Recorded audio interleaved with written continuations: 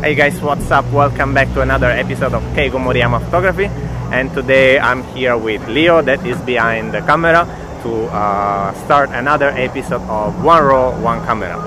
And today I'm with the Spectra, Polaroid Spectra System, and I will try a roll of Impossible Spectra color. And what I want to say is that this film was produced in March 2017. Usually Impossible recommend to use the film between 1 year. So let's say that we are over 5 months. That's for today. So let's see. Let's put inside the camera and let's see how it will be.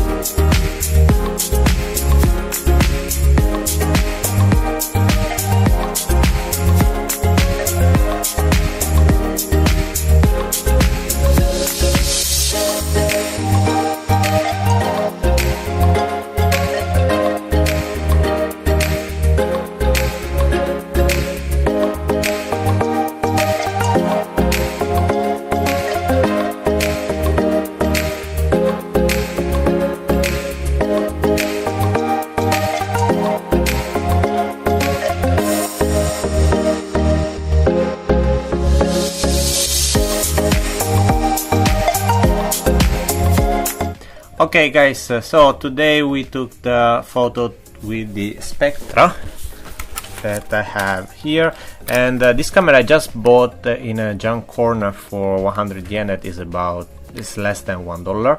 And at the beginning I was a little bit worried about the fact that the camera worked or not, but on the other hand I was extremely surprised and happy of the fact that the picture came out really good. Even if the film itself was expired by about 5 months. And I'm really happy about the system Spectra itself, and I was looking on the internet to get some kind of information about the camera, and I noticed that it's full of Spectra cameras. I even didn't know that, and my model is the Mb, but there are tons of other cameras.